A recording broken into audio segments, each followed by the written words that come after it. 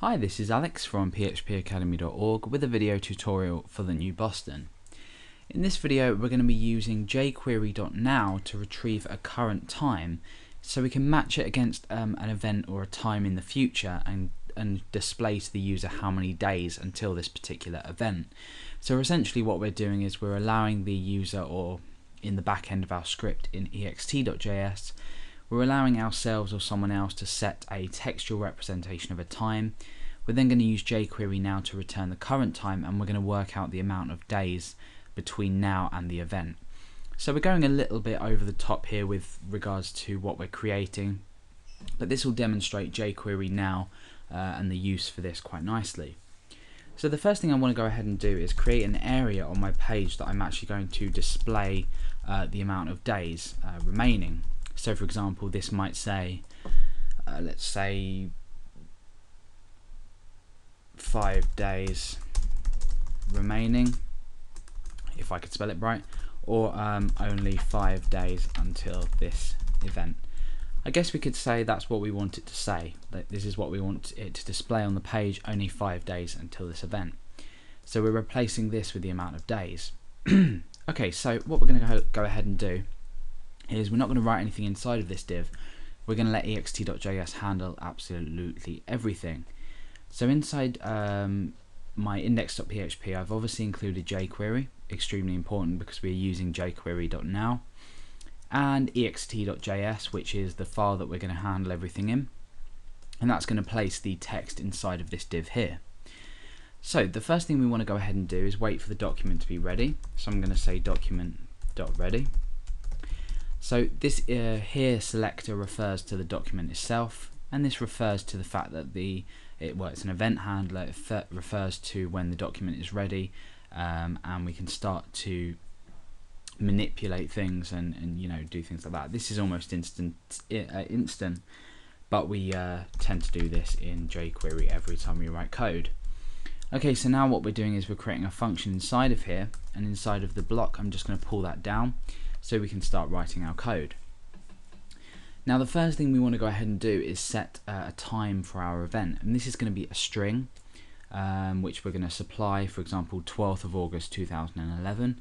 It's 8th of August 2011 today, so that's about 3 days to that event. So we'll use this as an example. I'm going to go ahead and create a variable called event time, and this is going to be equal to a string.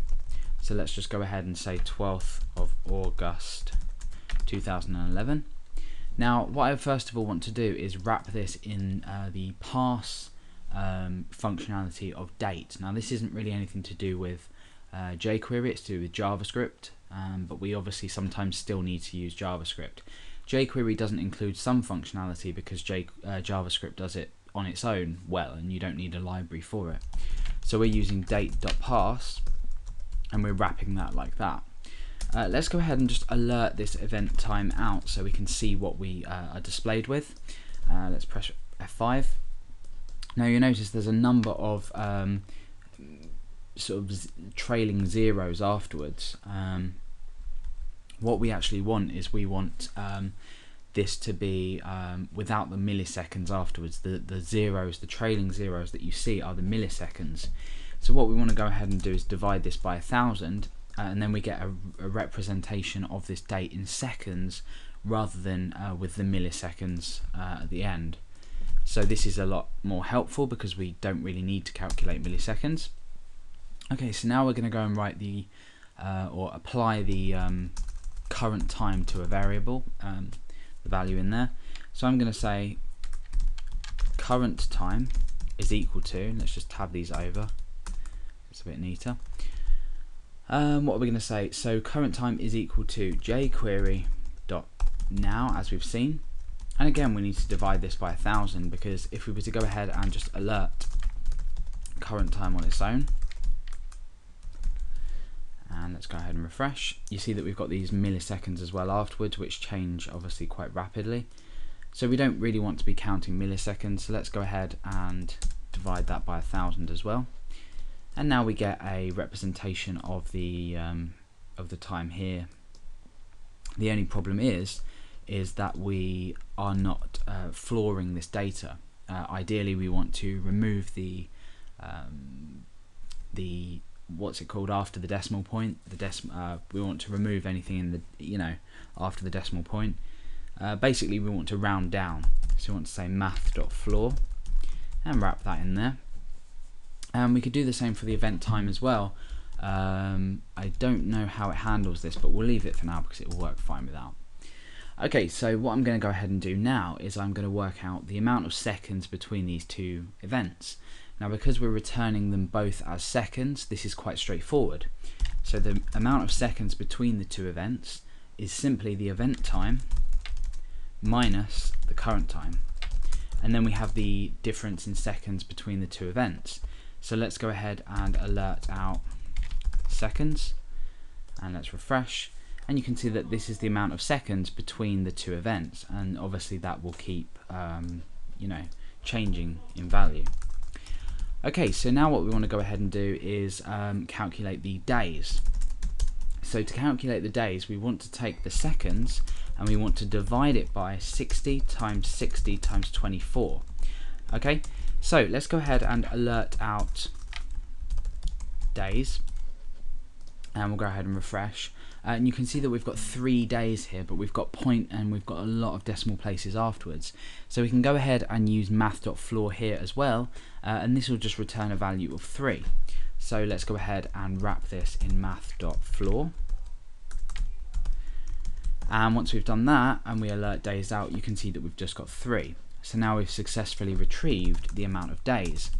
And all that's really left to do is go ahead and place it inside this days div here. So we'll go ahead and do that now. We're going to use a jQuery selector to select the days div with the ID of days. Remember, we use a hash to select the ID. And we want to go ahead and place some text in here. And that text is only X days until the event. And with X, we'll just go ahead and concatenate on this days variable that we've created here. So now when we refresh, we get only 3 days until the event. Now, obviously, let's go ahead and I'm just going to tidy this up because that's just what I'm like.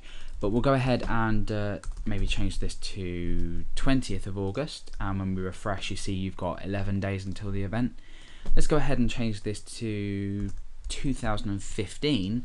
And you'll see we've got only 1,472 days until the event. So using jQuery.now and I think the rest, certainly these 2 lines here, this line here, are both plain JavaScript. However, this line here obviously uses jQuery.now. I think we can go ahead and use a $ here actually. Let's just check. Yeah, we can. We can use a $ here instead of jQuery. We don't need to use the jQuery notation.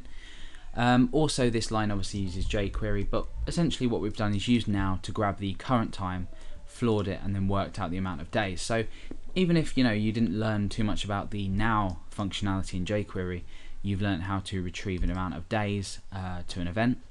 So that's about it. We've got only 1,472 days until the event that we specified. Quite an easy piece of code, and also quite effective and useful if you are required to use it at all.